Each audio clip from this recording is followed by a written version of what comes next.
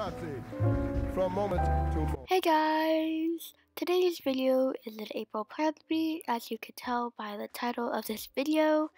Sorry for my voice, I am recovering from a slight cold. The camera angle of this video is slightly lower or at an angle as my usual videos, so I'm sorry for that, but I'm pretty sure it gets better further in the video. So now let's get on to the video.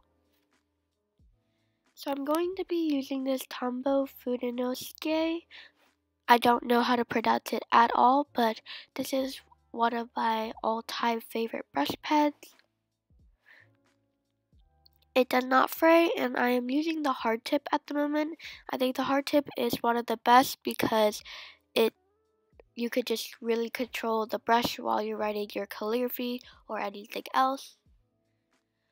And you're probably wondering what is the theme for this month, and it's more of like a baby Totoro and Japanese characters. It's a little bit different than my normal type of setups, but I wanted to try something different this month. So all the supplies I use in this video will be linked in the description box as usual, so I don't have to name it throughout the video.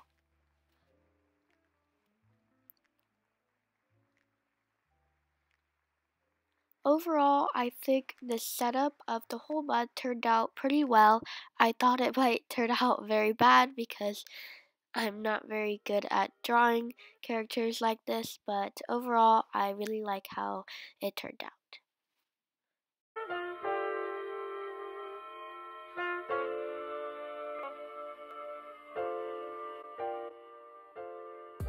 So I was trying to find a Tombow grid. I realized I haven't bought one, so I just cut out that clip, and I finally found one of my gray Crayola super tips. And I was just checking of what part you colored gray for your Totoro because I was about to color the small area, and that probably would have looked really bad. I think this kinda turned out. It's a little darker than I thought it would be, but I didn't have a lighter gray for a Crayola super tip or a Tombow.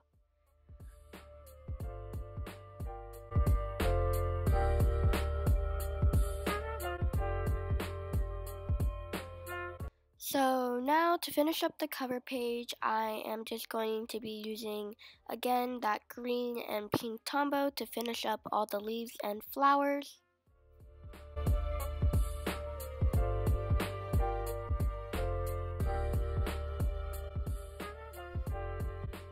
So right about this moment, I wanted to add a strip of washi tape across, but I decided not to because I actually don't work well with washi tape. It sticks all over me, and it just doesn't turn out how I want it to, because then if I try to rip it off, I'd probably rip my paper. So I decided just to leave that blank for now. So on to the next spread. This is my calendar spread, and I have been sticking to a large calendar and I really like it. And over here I did add some washi tape, and I actually kind of like how it turns out. It's not my favorite, but I really like how I actually used washi tape for once. And this time for my large calendar spread, I am just adding a little bar for like the number instead of putting it actually in like the box that I put my dates in my events. So overall, I always do this. I always add stickers and other extra stuff after I film the video, and I'm trying to stop that because I did add some really cute stickers that I received and I really like them. And later in the video, I do forget to do my Instagram and YouTube tracker, and I really like how it turned out, and you guys will probably see a post of it on my Instagram, so check the description to get that link. So anyways, in the other page of my Plan With Me, at the bottom you could not see it, and I'm so sorry for that, but I just wrote spring and a couple other flowers like my cover page. So this habit tracker, it's the Big Egg Tracker page, is probably my favorite page out of all my spreads. I really like how I set this one up and just the style of it. So I'm super proud of this page and I really hope you guys like it too. So you'll probably be seeing this one on my Instagram too. So also, again, another shapeless self promo. Check out the description box to see and find that link. So to fill up the excess space, I didn't really know what to do, so for a while I kept on thinking what I should do, and I kind of just went in with a quote, and I found this online. I kind of just basically searched up habit tracker quote, and for my habit tracker I am trying a different layout. I think this will work because off camera, again, I do fill in the habits and it actually doesn't look that bad. I thought it might collide with my title, but it actually really doesn't. So now I actually realized the next page I am going to be showing you is actually the last. It is a weekly spread, and I actually am really in love with this spread so much.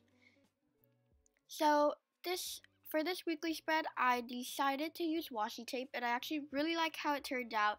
So I am getting more comfortable with washi tape, still a little scared from it. But this weekly spread, as I was about to say, I am putting my homework in a little section instead of making extra pages, because whenever I'm in school and I kind of just turn to a homework thing, it takes too long, and I also want to look at my weekly and daily to-dos, so it's actually much easier. I think this will be much easier for me when I am in school recording down my homework. So this one, I kind of eyeballed it. I didn't really want to count the lines.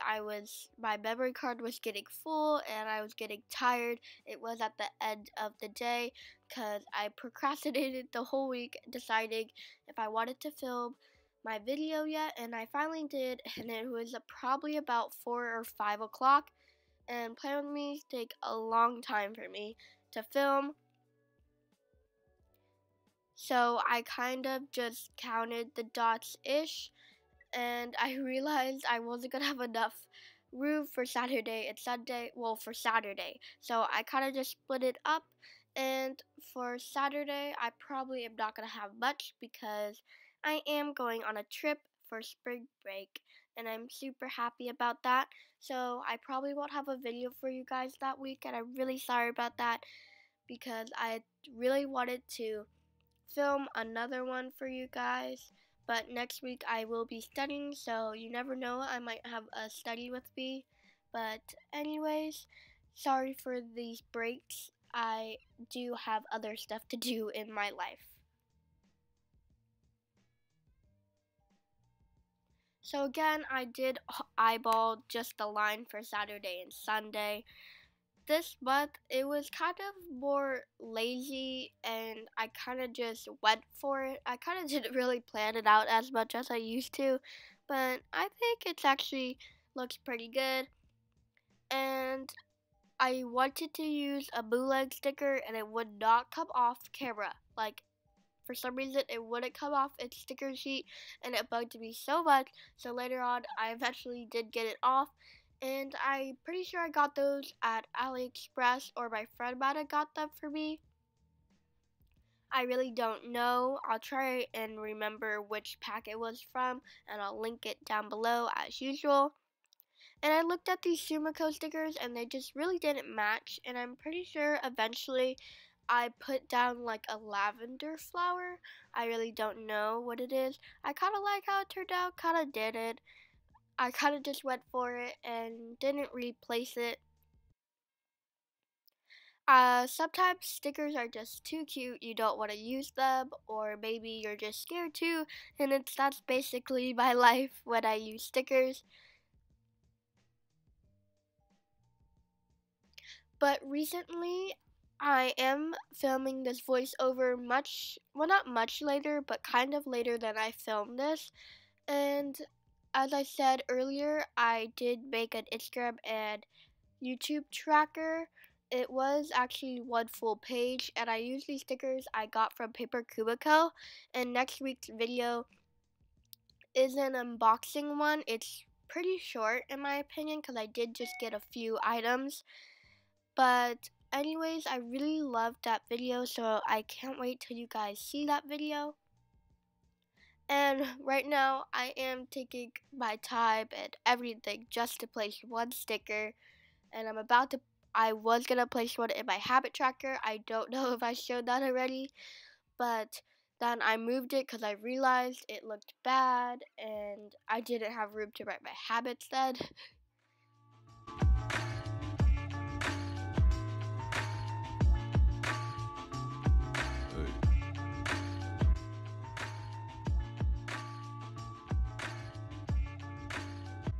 So as usual, I'll be showing you my flip through, and I really like overall how this plan with me turned out, and I really hope you guys liked it. And if you did, check out the description box for the items if you'd like to purchase them, and leave a like and subscribe.